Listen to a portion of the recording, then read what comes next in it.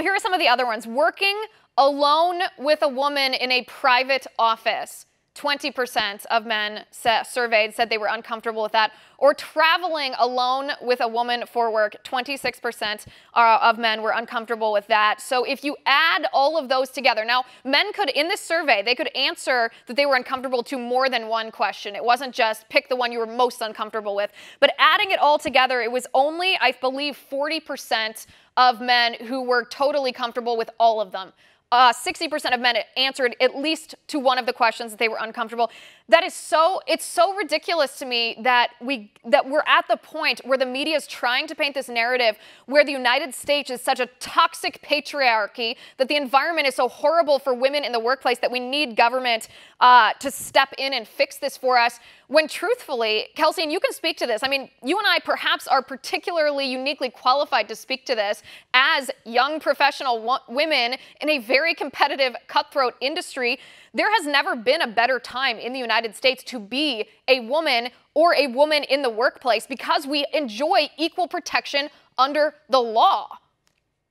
Absolutely. And that's why the repercussions of the Me Too movement are important to talk about. I'm sure a lot of women are happy about the fact that it has empowered them to hold powerful men accountable in the workplace. But guess what? Powerful women in the workplace also abuse their power. It's not just a men versus women's issue. And the problem with the Me Too movement is that it's become so much about political vengeance rather than actual justice. And there are cases where women need justice and they do need better HR systems in the workplace. It's important to talk about that. It's not good that we have 20% of men who feel uncomfortable mentoring women one-on-one, but there are simple solutions to that. Have more offices with glass buildings. And also we need to ask, why do men feel uncomfortable in those situations? Well, look what we just went through with the Brett Kavanaugh trials. Men are scared to be accused, to be falsely accused of any type of misbehavior for women.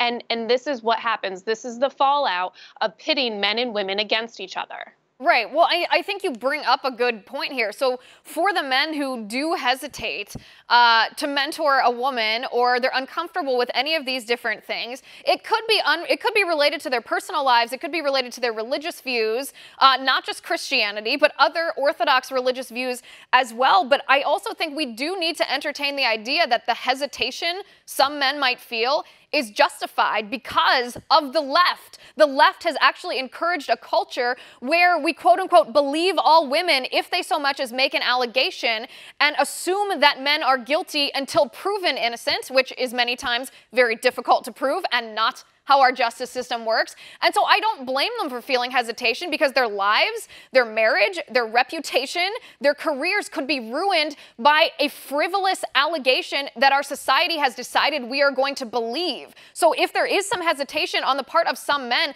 let's examine whether it's because they're sexist pigs or whether the left has made them fear for their reputations because of this culture that the left has created.